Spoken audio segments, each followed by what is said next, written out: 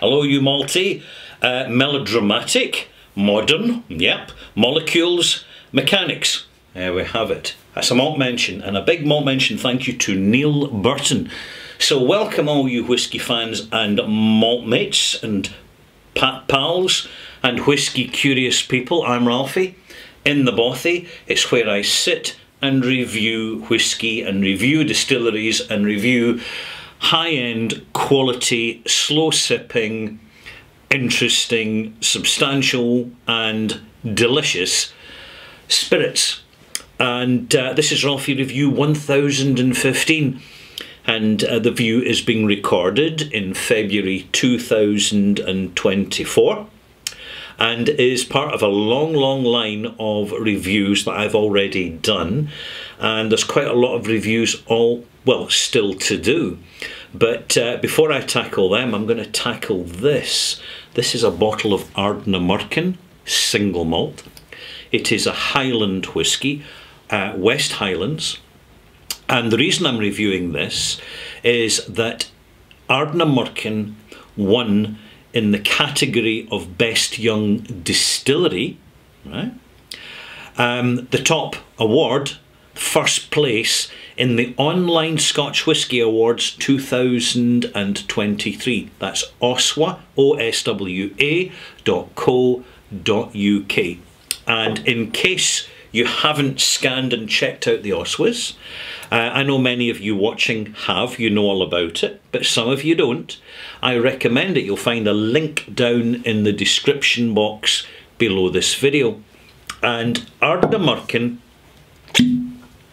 won in the category, which was really quite competitive because there are a lot of new distilleries.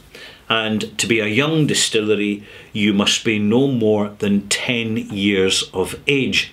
And Ardnamurchan just qualify because this distillery started producing whisky in 2014. So in fact, at the moment of recording this, just under 10 years ago. The distillery is located on the Ardnamurchan Peninsula, which is a particularly remote part of the Highlands, because basically there's one road in and one road out, and the only reason you go to Ardnamurchan is for isolation. So not exactly the most commercially convenient location to place a distillery. However, the owners of this particular business have considerable experience in the game of making Scotch whisky, and they know how important location is, and also they have considerable access to the expertise of others within the whisky industry, who can confirm and guide them into getting the right location to producing the most interesting of spirits. It's what would be called in occult circles as provenance or feng shui. Right. I've not got quite to the bottom of it yet myself.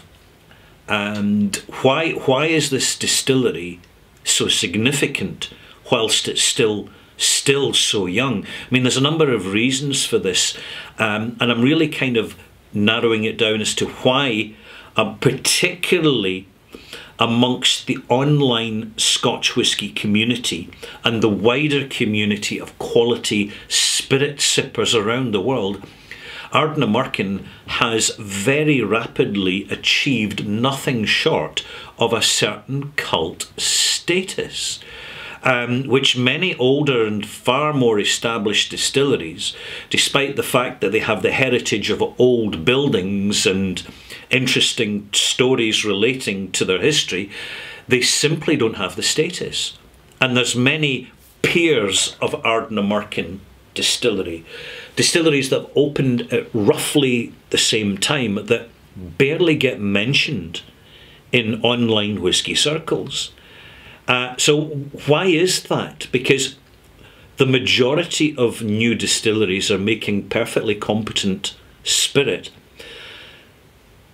but to get recognition, right, it has to be more than competent. It has to be singular. We need to have the singularity of the single malt. And this is something that Ardnamurchan, from the very first bottling that they've done for general commercial release, in other words, available not as the inaugural bottling, right, the collectible bottling, but as the standard first market offering. I mean, I've got a bottle here. I'm going to kind of briefly review it for you, tell you all about it, and simply discuss why I think Ardnamurchan have a certain status. Well, it's not a certain status, it's a considerable status. And also why I think, you know, they're really looking after it. And I'll cover this further. I'll go into even more depth in Ralfy Review 1015 Extras, which will be the video coming along after this one. So, I've poured a glass. What's all the fuss about? This, by the way, is AD, rightio, Ardnamurchan Distillery 0121, so it was bottled in January of 2021, so it's roughly about 6-year-old single malt, and it's the first batch after the inaugural release. What's significant is, for starters, it's clearly natural colour. It would be lovely if they actually kind of said it, right? It really would help. It would underscore the narrative, put it that way. But this is unchill filtered. You can see its natural colour. There's no fake tan in that. It's bottled at 46.8%. It doesn't carry an age statement, but because of the date in the narrative on the label, you can easily, if you've got any knowledge of the distillery, you can quickly work out what age it is. Now, this is quite rightly a combination of approximately 65% ex-bourbon casks, first fill, with 35% ex-Oloroso stroke PX casks, maturing together, being married together, being properly rested, with the bottling strength being brought down sympathetically and not rushed. It really comes across in the experience. For a young whisky, it's got a lot to say for itself, and the delivery is very professional. It's something that it never really used to get talked about too much, but times have changed, and the self-education that malt fans are getting primarily through the internet, in fact almost exclusively now through the internet, along with some books, some noteworthy books, which I'll mention in a future video, are really the prime source of authentic information, and importantly opinion and reference by experienced whisky drinkers, which help the inexperienced gain more experience far more quickly than in the old days before the internet appeared. Now, enough of me talking about and introducing the malt. How about the smell? How about the taste? And a little bit more about why Ardnamurchan won the award for Best Young Distillery. Let's start with the nose.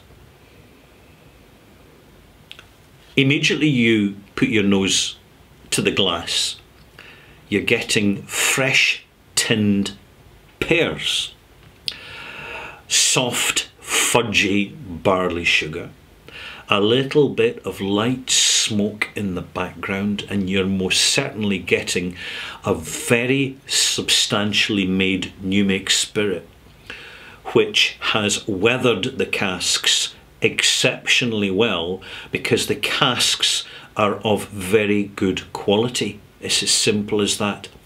As I mentioned in a recent video, it's easy to make whisky. It is. Anybody can do it.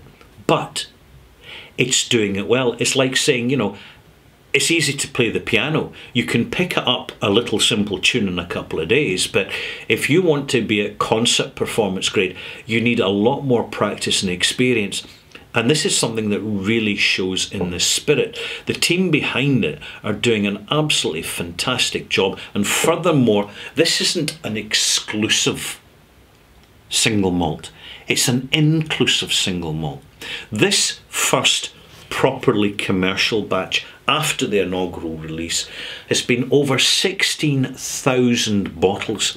So it's not designed to run out and people are struggling to find a bottle because it's sold out and now it's getting flipped to auction.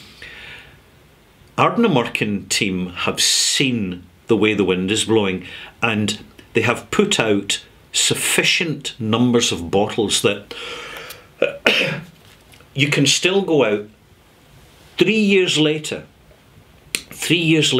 and you'll still find this bottling for sale in quite a number of retailers, either high street specialists or in the big online retail hubs, particularly in the UK. It's a wonderful, engaging, the first nose, you know it's something really decent, something substantial, right up there with Benromach and Springbank, right up there with Isle of Arran and Glencadam and Deanston. And there's no airs and graces and pretensions about Ardnamurchan. There's no disingenuous marketing cookie cutter filler trash getting peddled here. And that, frankly, is very refreshing. It makes this authentic rather than contrived. And that, by the way, matters more now than it ever has done in the past. In the past, we could tolerate the flannel and the long stories. Now, we hear them so often, they're wearing very, very thin. So when you get a distillery who underplay their hand and completely understate their message, it works. This is in fact flip marketing. It's discovery marketing. It's a whole new phenomenon in whisky which has never been really seen or registered before, and it's working so well for a small number of distilleries, including Loch Lee, for example, and now Isle of Raasay and Isle of Harris. You know, it is this subtle messaging suggested and in informal conversation, and importantly in authentic engagement with online communicators, which I've been fortunate enough to have with Ardnamurchan, and so has my co-host of the Online Scotch Whisky Awards, Roy Duff. And it's something that we understand and appreciate and value, and we know that you do too. Right, back to the whisky. Let's get on with this. Taste.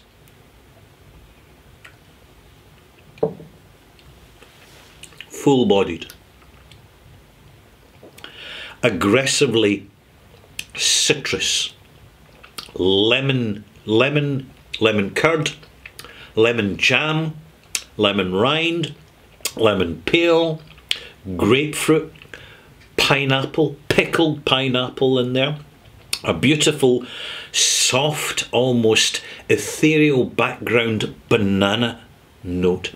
And then a little bit of umami, a little bit of sharp, savoury, soft bitter, subtle, understated, wonderfully balanced and rounded. I would say this is a far more balanced and successful version of Ardnamurchan than in fact their first inaugural bottling. Now you may be wondering, Maltmix, hey Ralfy, why have you taken so long to get round to reviewing this? So, I mean, I opened this bottle when I bought it in 2021, but at the time I thought, no, I don't want to say too much. I don't want to bump up distilleries and try and publicise distilleries which are already very successful at publicising themselves discreetly and authentically. So I'll just hold fire and I'll leave the bottle for another day. So here we are, 3 years later. yeah, just short of 3 years later, I'm finally getting round to reviewing it in the context that Ardnamurchan has won the category in the Online Scotch Whisky Awards of Best Young Distillery. A title or an accolade it can't go for in this year's Online Scotch Whisky Awards, because it no longer qualifies. It's too old. I'm going to add a drop of water to this. Do you know, one of the things that really separates the rest from the best is when you add a modest amount of water, teaspoon, 5 millilitres, clean, fresh, chlorine-free, well-rested water, and you add it to the glass, and it lifts and enhances, and it gives volume to the whisky rather than just making the whisky taste diluted, as you would have in most, well, certainly Johnnie Walker Black Label, very much the case in that bottling these days. But here we go. Soft, slightly fudgy, butterscotch, creamy cereal note. The nose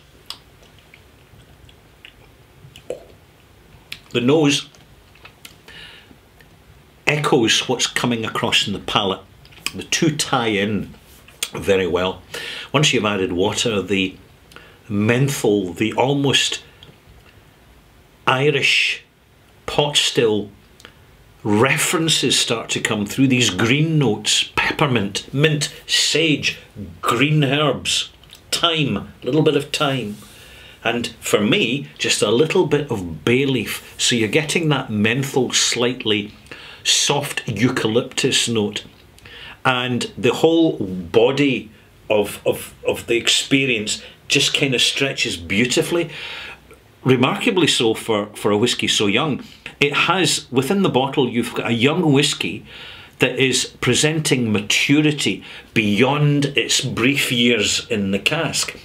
And this is a very good sign of not just a good whisky, but a great whisky and a great reputation in the making.